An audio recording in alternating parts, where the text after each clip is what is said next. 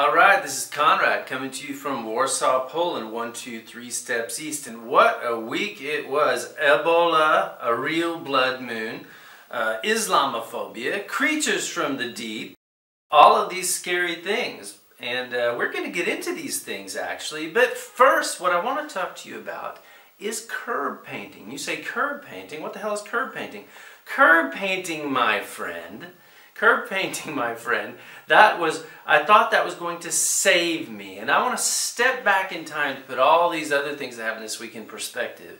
Let's go back to the year 1990 or so. There was a recession that nobody even thought about, and I couldn't find a job, and lots of people couldn't find a job. And it was one of these things, you kind of couch surfing, sort of between couch surfing and living at your mom, but you don't want to admit that, so you say you're couch surfing. And I decided to paint curbs to make money. Now, curb painting is this, for Europeans who often have no curbs. In the suburbs in the States, you have these kind of front yards and you have curbs. And the curb serves as just something to stumble over when you come home tipsy at night. I'm not really sure. A gutter so you can race little boats when you're kids. At any rate, it does have one purpose. In the States, what they do is they paint a little square white, and then they put the numbers on it, and that's where you have your address. And so what I thought, I know what I'll do. I was obviously desperate.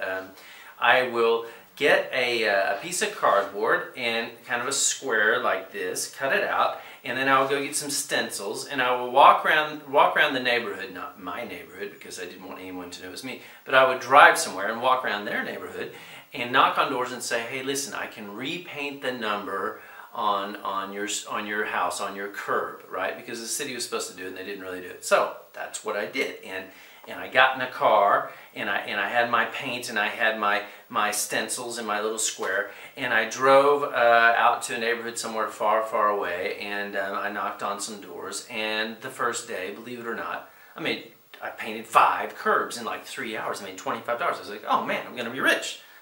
But the next day was kind of like today, only it wasn't, because it was like 100 or 200 degrees because it was in Texas, and I was going up hills and I was going down hills, and I was knocking on doors and nobody was home. I mean, I went to one door, I went to another door, and on top of that, somebody like called the cops, so I had to like run between the houses like a little kid and go on to another street.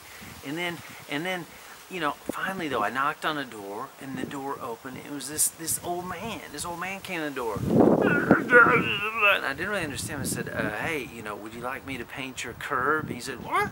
Paint the curb? I said, yeah, look, I mean, I got this square. I'm going to take my spray pen, I'm going to spray on it, and then I've got my stencils, I'm going to spray a number. Well, I mean, they didn't look like that. This is, you know, I just didn't have any stencils, but I had a stencil then. It was like a number. This is like the stencil that the guy at the end of the street sold, you know, like the LSD drug dealer guy, right? And, but anyway, so he said, what? So you're going to, but I said, yeah, you'll have fresh numbers, man. And he said, oh man, then people will come see me again. Nobody's come to see me in like 2 months. It must be because I don't have a number. And I was like, oh, dude. And I mean, even though I didn't have any money, I didn't have a good job, I said, hey man, you know what? I'll paint your house for free. I'll paint you. Really? You'll pay it for free? Yeah, I'll paint your house for free. And so I'll go down, and he said, well, can I watch? Well, I guess so. It was kind of like painting under pressure, but okay. So he goes down, he goes all the way down in the street, and I get I tape the square up, and I get the white spray paint out, and I spray paint on the square, and so it's not, now there's just a white square. I had to get rid of the old numbers. There's a white square, and he's going, but I don't have any numbers, man. I don't have any numbers. Nobody's gonna. Don't worry. I'm gonna put up the numbers. I'm gonna use the stencil. So I got out the black spray paint, and I don't know what happened, but I ran out of paint. I had no more paint, and he was like, what? It's just a white square. I no longer exist. I no longer exist. I know. Hey, calm down, man. Just calm down. And see how realistic it is? You can hear the cars coming. Just calm down, man. Just calm down. And I'll go get some black spray paint. I no longer exist. No one's going to come see me now. No, look. Just calm down. So I tell you, just wait here. I'll go buy some new spray paint. And then I'll come back and I'll spray you the numbers.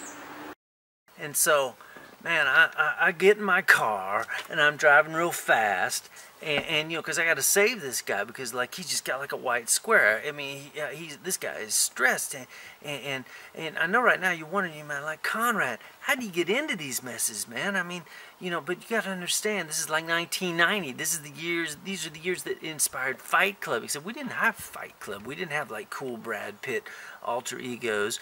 We had like crap jobs and like Frisbee golf. Frisbee golf, man.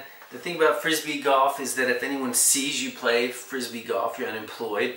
And if you do get seen playing Frisbee golf, you will remain unemployed. It's a little bit like, you know, rollerblading, because, you know, like the hardest thing about rollerblading, if I can quote Dave from Prague, is admitting to your parents that you're gay. But no, but the point is we didn't have Helena Bonham Carter.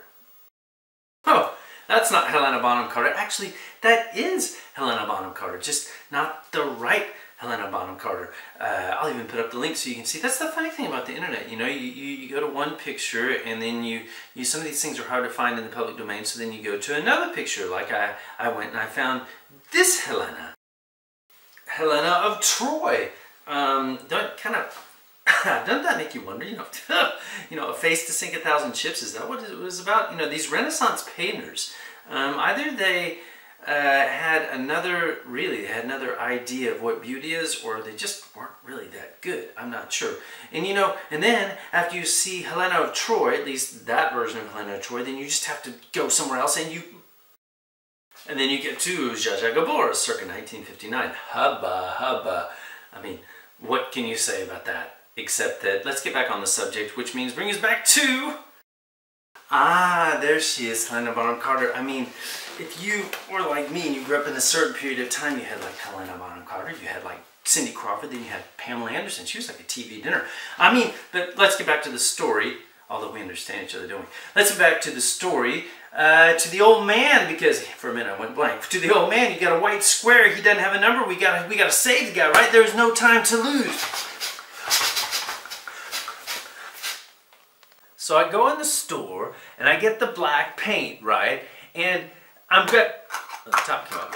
Okay, I admit it, it's deodorant. It's a prop, man. It's a prop. But I get the black paint, the real black paint. I get in my car and I'm driving back as fast as I can. I'm getting kind of worried because it's starting to get dark. And I go to that neighborhood and I go up the hills. I go down the hills. I see over here. I remember that part, that sign, and where I cut through the houses. And God so help me, I couldn't find the address. I don't know what happened, man. I mean, I looked all over the place. I drove around. I saw where I cut between those houses because of the cops. I saw where I cut between those houses because of the cops. And man, look at what I had done. I had removed this, I had erased this man's existence. I mean, you know, and sometimes people ask me, say, Conrad, so why did you emigrate to Poland? And you know, it wasn't just about, you know, curb painting. I didn't want to be relegated to curb painting or a crap job that didn't pan out for the rest of my life. But look, I had damaged this old man.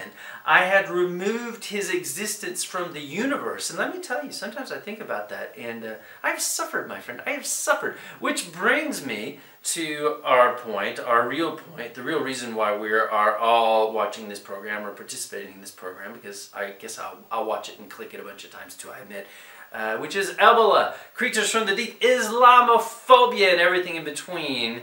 But we'll have to get to that in the next part because I still have a really crap video editing program. I've got to do something about that. But anyway, I'll see you in a minute.